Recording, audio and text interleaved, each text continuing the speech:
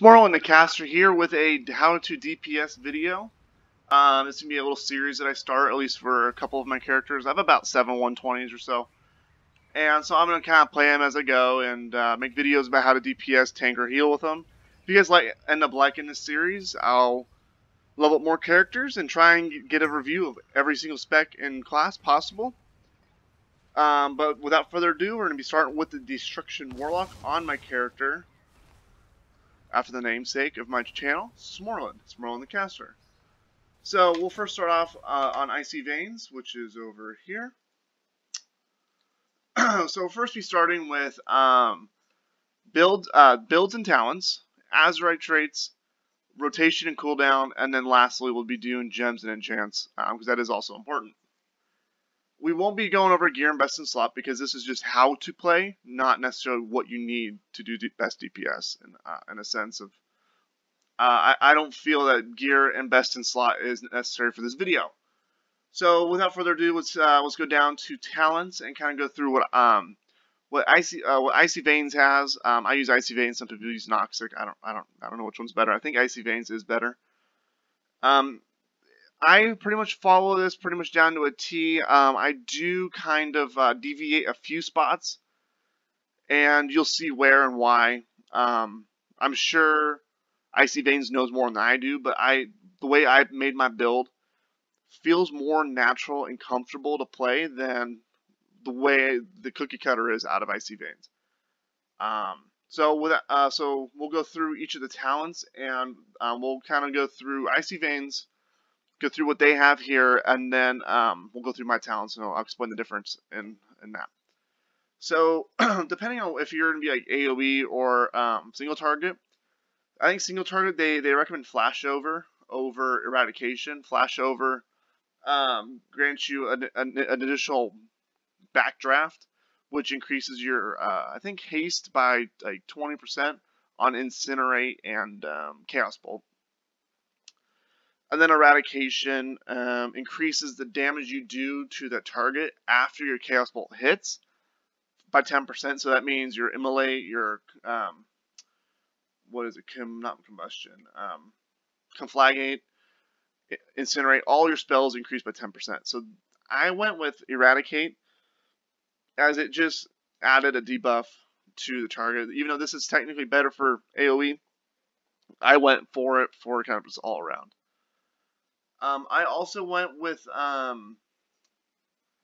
think I went with internal combustion. We'll go through that later. But Icy Veins recommends reverse entropy, which has a chance to grant you 15% haste, where internal combustion consumes your immolate, and so let's say your immolate's I think 20 seconds long, and your chaos bolt hits, it consumes 5 seconds of that dot and applies that as single damage. So imagine the 5 ticks it would take for immolate, combine those up, and then add it on top of whatever your chaos bolt damage is. So that's why internal combustion is pretty good. I ended up actually going with internal combustion, but again, we'll go through my talent tree later. I go with Burning Rush. I think this is a very useful talent. It burns you down while increasing your run speed. This is very good for running the flag and stuff, because especially if you have like potions and other types of healing, this is really good for PvP because you can grab the flag or grab something and then just burn down the field. Demon Skin just adds protection to you, and Dark Pack essentially sacrifices your pet. So these two, Demon Skin and Dark Pack, are more survivability, where Burning Rush is more, which is more mobility. So I went with Burning Rush because other than that, Warlocks don't really have too much mobility except for the portal. The next row, your level 60 talents, is Cataclysm, Fire and Brimstone, and Inferno. I went with Cataclysm. I liked being able to do damage plus give everyone immolate. Fire and Brimstone is also a viable option, which has all your incinerates hit all targets nearby for only 40% of the damage. So it's really good. I would say this is pretty good for Mythics and AoE burning, because every time you cast Immolate, it hits all the targets within your main target. where Cataclysm hits all, essentially it's just an AoE, hits all your targets and applies Immolate to all of them. From my understanding, Inferno is just that 20% doesn't outweigh the amount of damage you get from these two. That's why Inferno is not recommended in this talent tree. And then your level 75 talent tree is nothing damaging. It's all mobility / healing / stuns. So it's more like your PvP talent row. Dark Fury stuns all the people right in your little AoE circumference. Mortal Coil is essentially Death Coil if you ever played like Classic or Vanilla all the way up to whenever they removed it. I forget when they removed it. It's an insta-cast, hits the target, makes them run, and heals you for about 20%. So it's an insta-cast Fear plus Hellstone. And then there's Demon Circle, which teleports you and stuff. And when doing so, removes all of your movement debuffs. Your level 90 row is going to have Roaring Blaze, Grimoire, whatever how you pronounce it, of Supremacy, and of Sacrifice. Rolling Blaze burns the target, so when you use Conflagate, it also applies a dot. So if you pair this up with Immolate, your dots will then include Immolate and Rolling Blaze, or the debuff that actually that talent causes. This one is depending on which kind of mode you go. Supremacy, your Chaos Bolt gets increased by every soul shard you spend during your Infernal activeness. So depending on how you want to structure your character for burst damage or kind of just not so bursty but overall steady damage, you'll be kind of going between these two. Based off what I've been reading, this one's kind of useless. It just when you sacrifice your pet, you get a spell that deals like 35% of the damage. I don't know exactly what this does, but I've read it doesn't help with the DPS. We'll go through Icy Veins and we'll read exactly what that one does. And then depending on what you do up here in the upper talents kind of dictates what you do here. So when I was talking about that that burn phase, you're going to want Dark Soul Instability and pair that with Grimoire of Supremacy. Instability will increase your critical strike chance by 30%. And so if you tag that on with all the soul shards spent, so whatever 8 times 5 is, which I think is 40, you can have your Chaos Bolt do 40% more damage and crit, and then increase that critical strike chance by 30 on top of what you already have. I could be wrong on the actual numbers, but imagine critting a already supercharged Chaos Bolt, and then you have that with Bane of Havoc. You can do some massive damage. You can pretty much delete some people out there. So these two pair up very well. Then you have Channel Demon Fire, which is essentially a Warlock's what the hell is it called? Arcane Bolts. That's what this is, kind of like an Arcane Bolt move. It doesn't work exactly like it, but that's the way I kind of see it. And then Soul Conduit's a nice passive, which has a chance to, every time you're using a Soul Shard in your Rain of Fire or Chaos Bolt, it has 15% chance of refunding that one Soul Shard or a Soul Shard. So we'll go through what I have and kind of compare it to this, and I'll explain why I chose what I did. So here I have Eradication. So I have Eradication because the way I wanted to set my Warlock up was I wanted to have a decent burst while having a steady moderate damage. So without, I don't have to pop cooldowns. My character can pretty much maintain a solid DPS and then get a little bursty throughout the fight whenever I need to use my Infernal. So that's why I chose Eradication as opposed to Flashover, because I didn't want to have the faster gameplay. I wanted more of I didn't want to have a bursty character. I wanted to have a steady character. And then Internal Combustion. This is neither of these two are okay, viable for your build. I did Internal Combustion because it makes your Chaos Bolt even more powerful, and this would even actually pair very well with the Grimoire of Supremacy and Dark Soul. So if you have this toggled while your Infernal's out, this is, I think, would be a very good pair, because now Your Chaos Bolt will be doing, potentially 5 times that because this stacks, if I'm not, because you have 5 soul shards. So this, I think, goes up to 5, maybe even more soul stacks depending on how you manage your soul shards. So you can buff your Chaos Bolt, then crit with your Chaos Bolt, and then cash out on 5 seconds of your Immolate all at one time. That could be some big dick damage right there. So this is a good pairing with this and these two. Burning Rush, like I said, I PvP a lot in this character. I've just been PvPing with him. Oh, what's that? Been PvPing with him for about 2 weeks or so, and already got 3,600 kills. So that's why Burning Rush. Here, this one is a no-go. Do not choose Infernal. We'll go back why and read that on Icy Veins. I went with Cataclysm, like I said earlier. Just gives a decent AoE plus applies Immolate. So instead of just casting, because Incinerate doesn't do much damage, so I don't really want to have a weak spell do only 40% to all targets. I'd rather hit him with a nice nuke damage plus then infect or apply a dot to all of them. I think that will do more DPS over time, especially for AoE, plus this pairs decently again with internal combustion, because since Cataclysm does apply Immolate, I don't have to cast Immolate, so therefore if I do Cataclysm, I can then also just follow with the Chaos Bolt and delete them. Since I do PvP, I thought Mortal Coil, I played better with it. That's why I went with it a little bit more than Demon Circle. I tried both of them, and I just enjoyed the gameplay of Mortal Coil, especially with using Burning Rush, because you're draining 1% of your, or 4% of your health every second. So this can buy you an extra 5 seconds. So if you hit your target, you can fear them. So that now 1, they're off your tail, and then 2, you got 20% of your health. And then as you're Burning Rush, you can also smack your Hellstone, get an extra quarter of your health. So you can keep running. It buys you an extra 10-15 seconds of your life to run. So that's why I kind of go with Mortal Coil.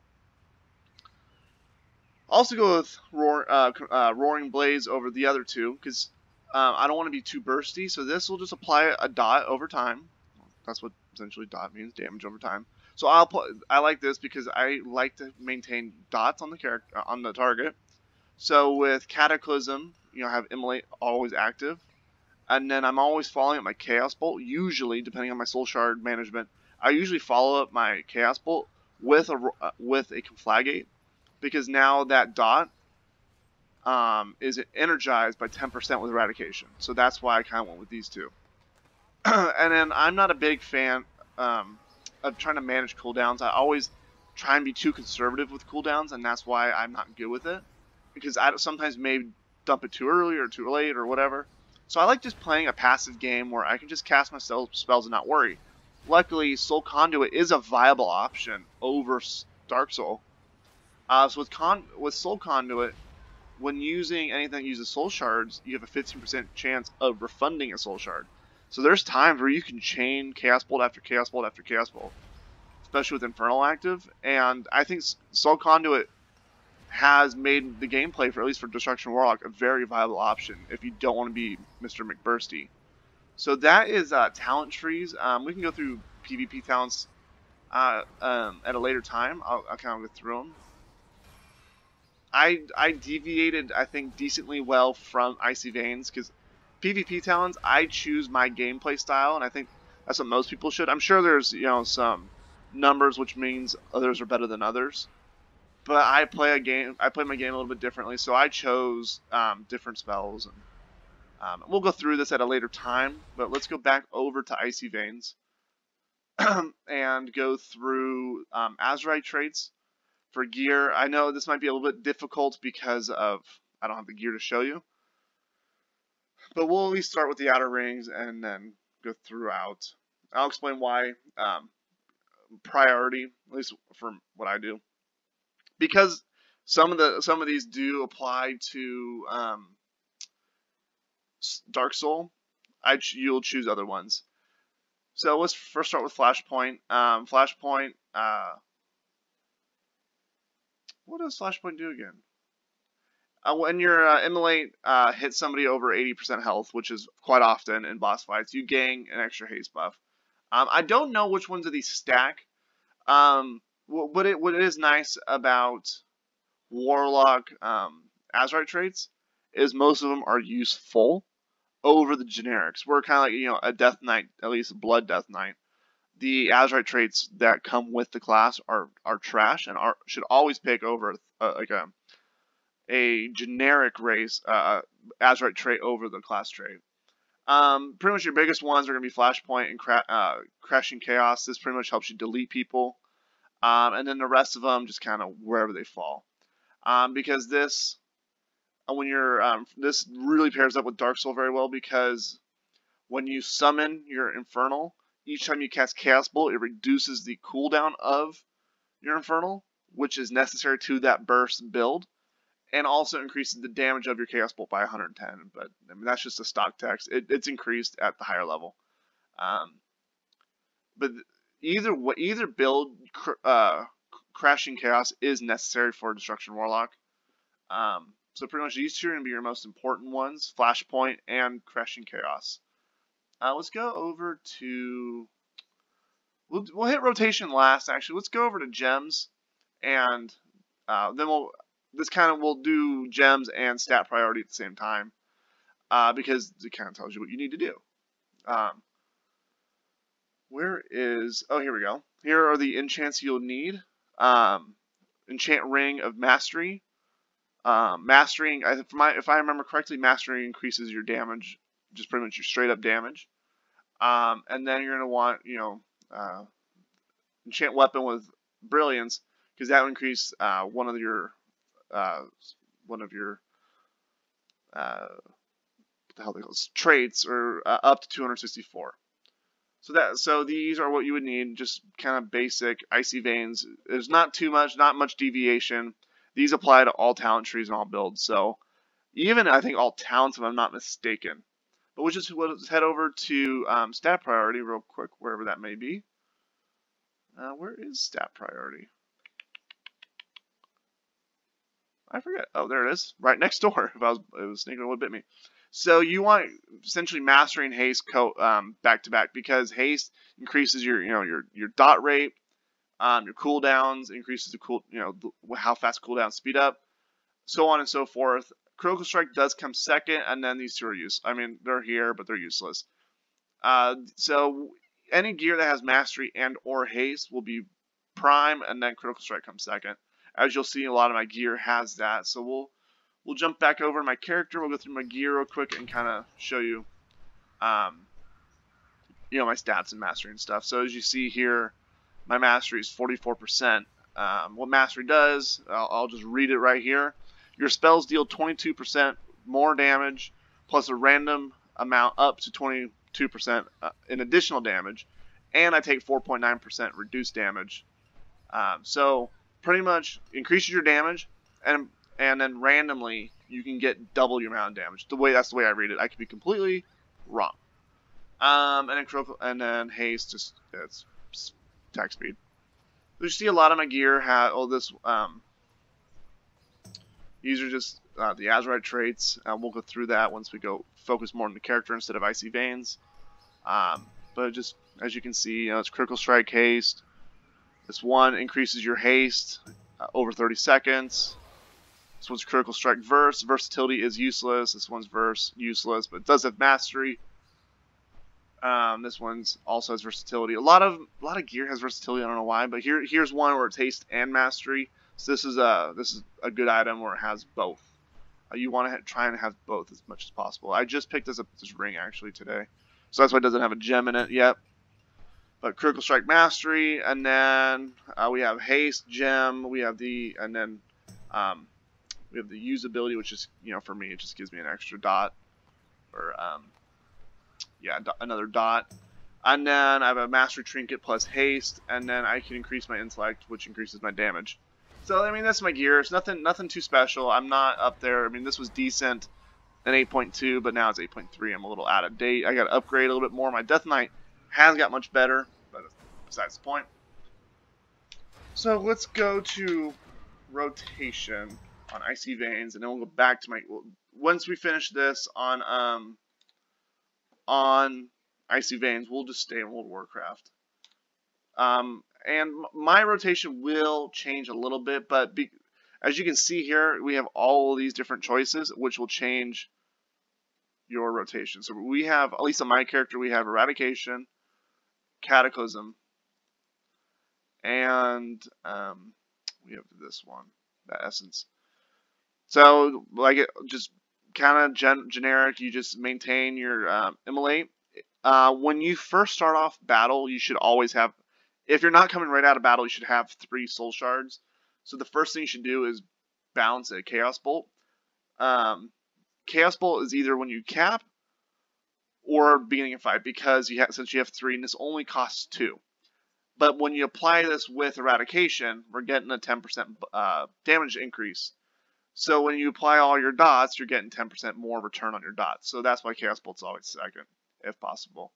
And then let's Concentrated Flame, which would be, at least for me, that's the essence that I'm using, and this applies a dot plus damages them. So this, I think this is affected by the 10%, but don't quote me on that. And then pretty much it's a balance, and then it's pretty much a balance between maintaining your soul shards and your Chaos Bolts, and then you can burst when you want to burst. That's why it's Conflagate and then Chaos Bolt. Pretty much just keep the Eradication, but since if you're specting Eradication, keep that buff up if you can. And it's a very easy rotation, as you see here, to generate soul shards. When you're about to cap, use it. When you're about to cap, use it. So it's a fairly easy rotation. And then let's just go back to Warcraft, and I'll just kind of show you on this target dummy. We'll just go to the one I usually use, the training one. We'll reset. We'll see if I can reset this. I really don't know how. There we go. Reset. I always use the Fell Hunter pet. Find it the most useful. Just let my soul shard recharge. I think so. When I was reading online, the Fell Hunter and the Succubus do, I think, the same amount of DPS. And I don't use the imp. I don't know what the fuck he's for. If he's more useful, and you guys tell me, yo, the imp's better, I'm gonna be thoroughly impressed and shocked. I'll probably change it over, but as of right now, I use Fell Hunter. So, anyways, without further ado, let's target this target dummy. I'm hoping I can burst up to 25 or 30,000 DPS at this item level. I'm hoping to maintain between 16 and 20. Those are the metrics that I like to keep, and we'll see if I can get up in there.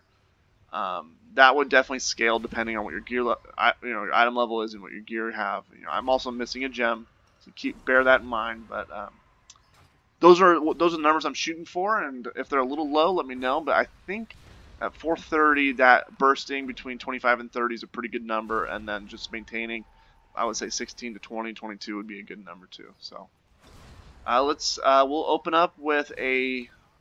Debating on opening up with a burst or opening up normal and then bursting later.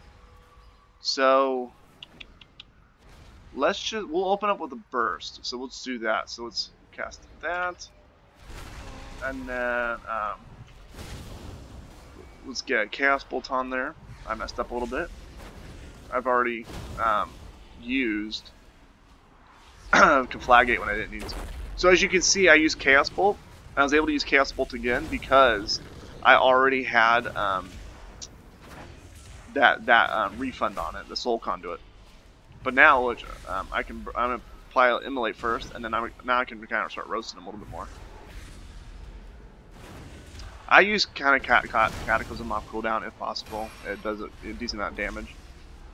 As you can see, I'm already at 32,000. We're gonna apply another Immolate, an Instacast, and now another Flagate to get another dot.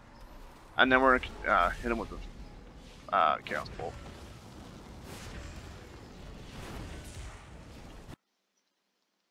I probably should turn off the volume because you may hear some double volume. If you do, I'm sorry about that. So now, right now, so this is where the lull of the combat would be. I'm just building soul shards up. That's where the DPS will kind of drop off a little bit. So now let's apply Immolate again, and then just use Incinerate to just keep up developing stuff. And then, so with the stacks of Conflagate, there's no reason to hold on to them. Just use both of them. If there's one up, use it. If there's two up, use it. You use it as a soul shard builder, so don't worry about not having it. It's not like a critical move. It's a soul shard builder. See, I'm using both. I mean, if you want to, you may get a little bit more DPS if you use it. Let's say you have two of them, you use it in between and Incinerate, because the dot is pretty quick. It expires in 6 seconds, so you could do. So I'm talking to you, so I'm already overcapped on my shards. But what you could do is you could Conflagate and then Incinerate, Conflagate again to maintain your debuffs up. So let's sometimes I like to build up to 4 or 2 because since I have Soul Conduit, I try and hit them depending on where I'm at in combat or what buffs I have going on. I will try and hold on to them until I have 4 soul shards, so I can do a double hit, and then as you can see, I go back up. Otherwise, I'll just do it at 3, because 3 I can always then make the option if I need to use Rain of Fire or continue on with Chaos Bolt, and then I can potentially refund it and do 2 cast. So yeah, this is where I'm at. So I'm within the numbers that I wanted to be at. I messed up a few times just because I was talking to you guys. I'm kind of looking at my spell bar as opposed to debuffs. So I watched Immolate fall off a few times. I'm like, oh shit. Immolate should always be up, because especially with this build that I have, because Immolate gets consumed, so it's going to have to be reapplied a lot more, kind of like sunscreen during summertime. So you're going to have to keep reapplying Immolate, especially with this talent build and opposed to burning. So what I have, I'm gonna just try and cap over to 4. I was gonna try and cap to 4 soul shards, but we're gonna sit 2, and then use it again. What is nice is Eradicate does affect Chaos Bolt. So Eradicate, if you already have Eradicate, your Chaos Bolt will do up to 10% more damage. We'll do one more burst sesh, a little burn sesh, and then I'll call it, and we'll kind of review what's going on.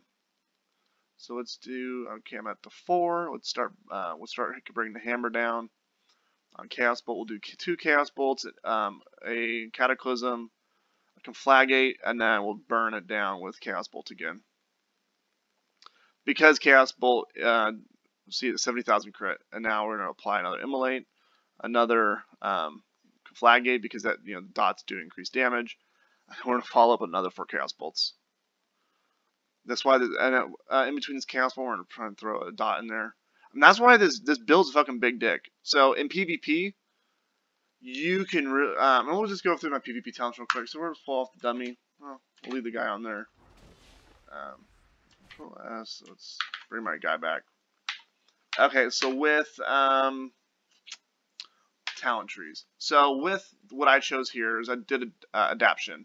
I didn't want to have to maintain a trinket and cooldown in my bar. I didn't want to have to be an extra button to push, so I went with adaption. So as soon as the first sight of crowd control instantly comes off.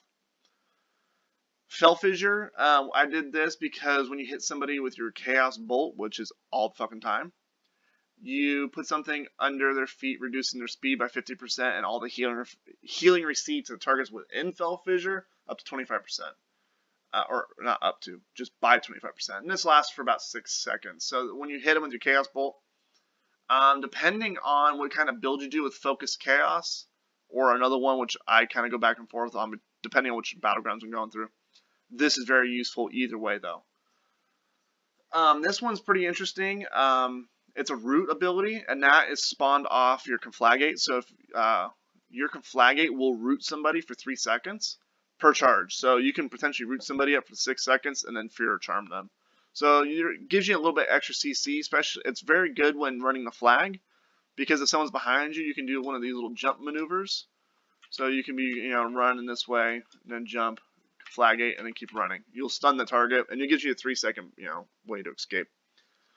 Focus Chaos. This is probably one of the most overpowered, in my opinion, abilities, especially during leveling up. If you do war mode, you can one-shot stuff at level 110, 120. It's ridiculous.